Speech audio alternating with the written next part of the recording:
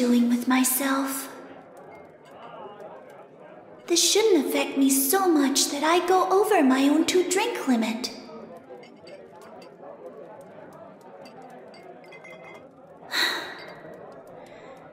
Why do I care this much about what that paladin Lucille said?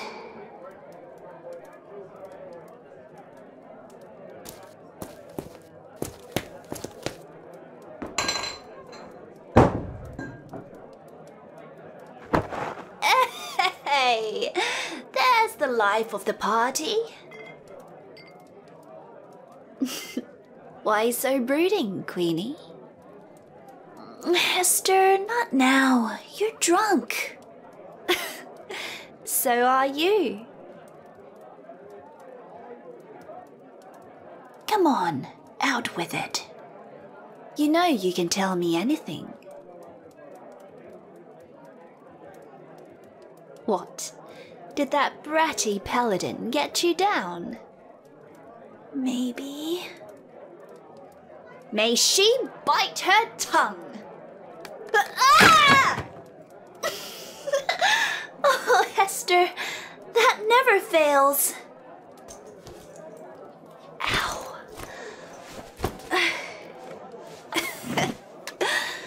I aim to please.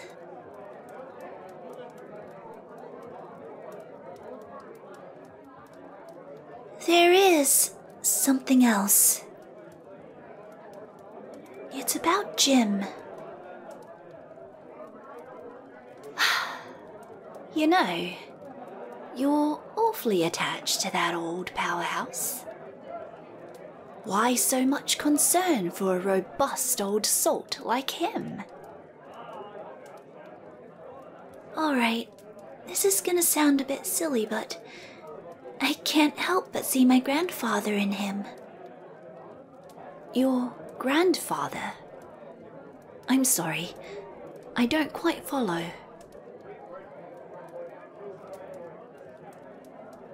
He doesn't look like him or anything.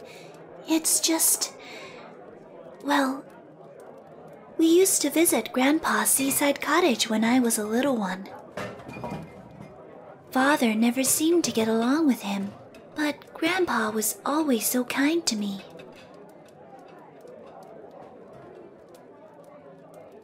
I remember I would sit in his lap and make up these silly stories about my life at home. And Grandpa would nod along like he believed everything I was saying. He certainly wasn't the most talkative person, but he showed me how to do so many things that my parents didn't think I was ready for. Did you know when I first met Jim, and we were going to have lunch, he walked right into a stream to catch fish with his bare hands? Sounds like something he'd do. My grandpa taught me how to fish.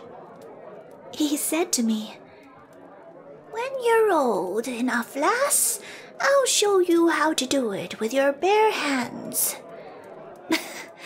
But that never happened. Oh, you don't have to go on if... No, Hester. It'll do me some good to get it off my chest.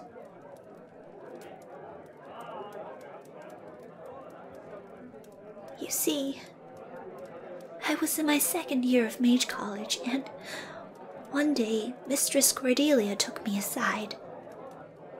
The school had received a letter from Mother. She said that Grandpa, he killed himself.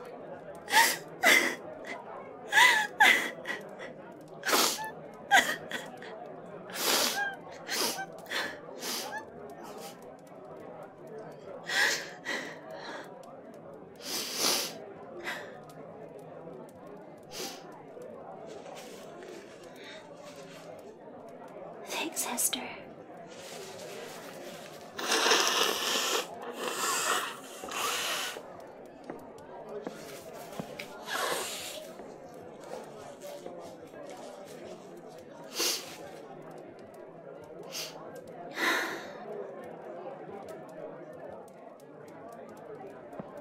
You never told me this before. I never could have imagined. I only wish I could have noticed sooner that something was bothering him. Come now, Amalia. You were a child. I'm sorry about what happened. It sounds like your granddad was a good man. He was the best, Hester.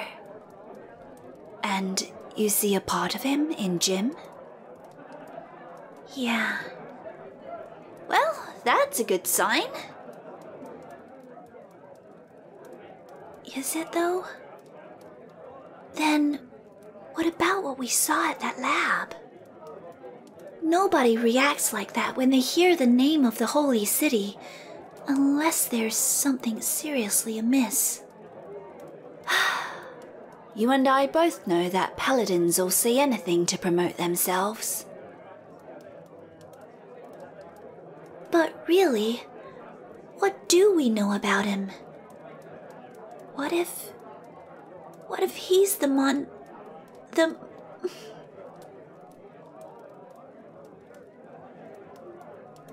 I know. I could go talk to him if you like. Would that help? I suppose.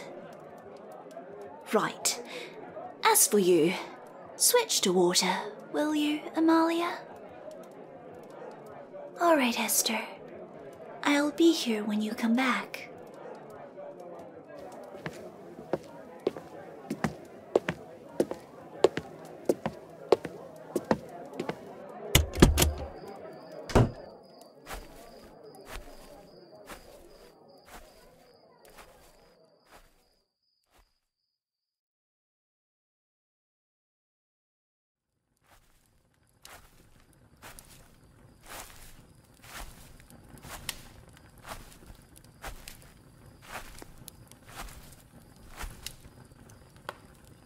Don't worry, Smiley. It's just me. So, you're staying out of trouble? Right, sorry. That was ill-timed. You know, you're more than welcome to join us. I've got coin to spare, if you want ale. All right, fair enough. Mind if I sit with you for a bit?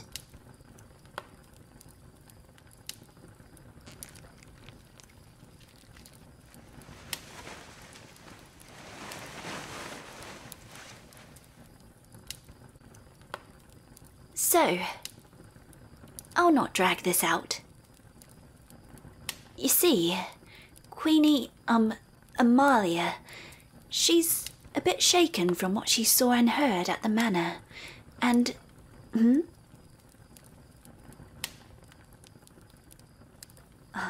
so perceptive.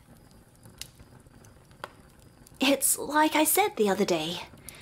Knowing who you're working with is key risk management. Which brings me to the question.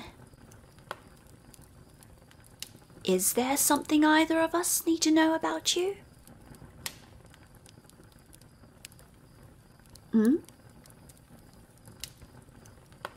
Under your hood. All right.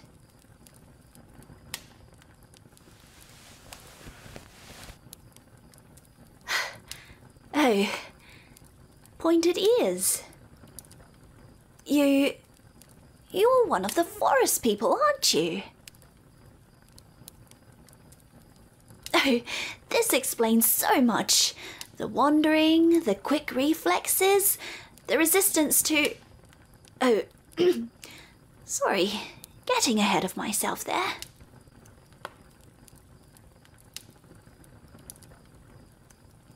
Oh no, it's fine. Neither of us will think any less of you. I just wonder, when you shuddered at the mention of that name, was that...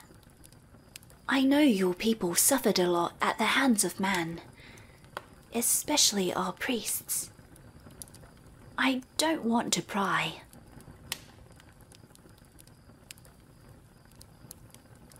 It's all right, Jim. You don't need to talk about it if you'd rather not. I just wanted to clear the air. Thank you so much. I'm sure this will put Amalia's mind at ease.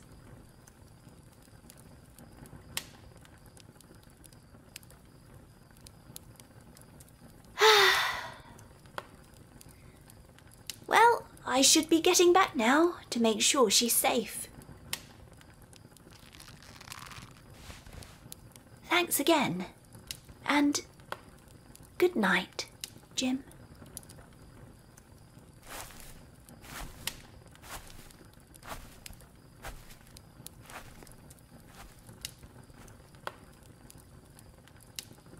Oh, little rogue, if only you knew. Lying by omission won't save you, boy. At least this time you have the common courtesy to stay out here, where you belong. Or do you?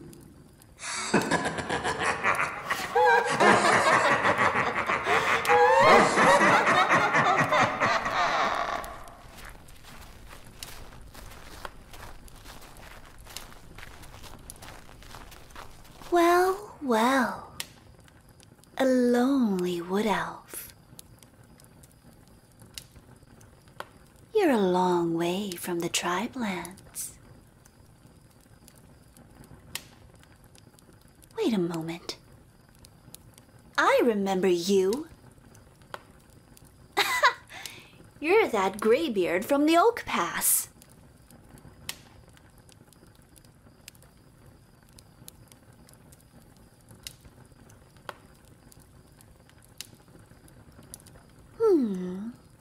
And no sign of that mage brat. What luck! She really did a number on my last batch of roughnecks. He don't look so tough. Easy pickings! Let's just take his ears and be done with it. Simmer down, you lot. We should take our time with this one.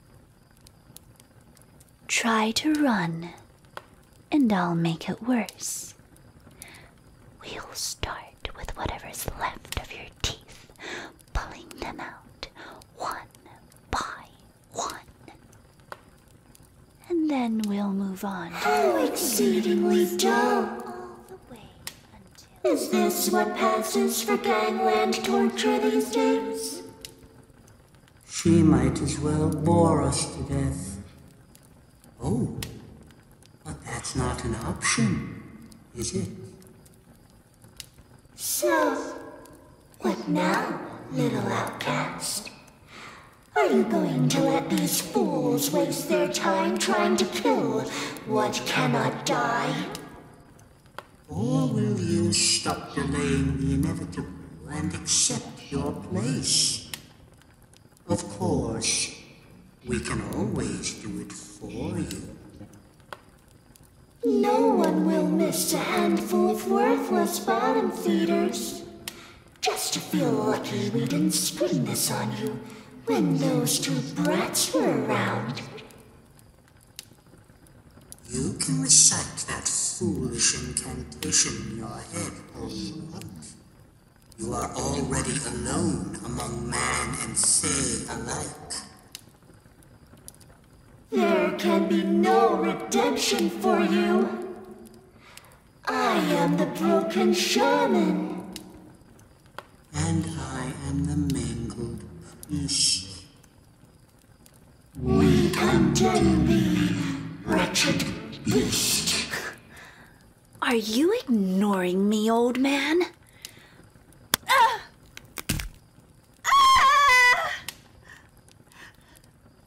My hand. How?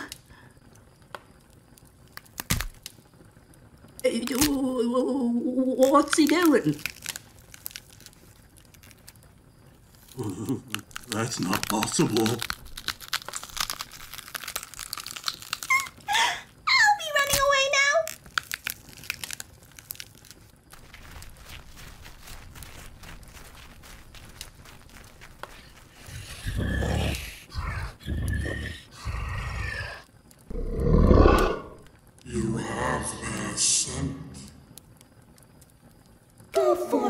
monstrosity.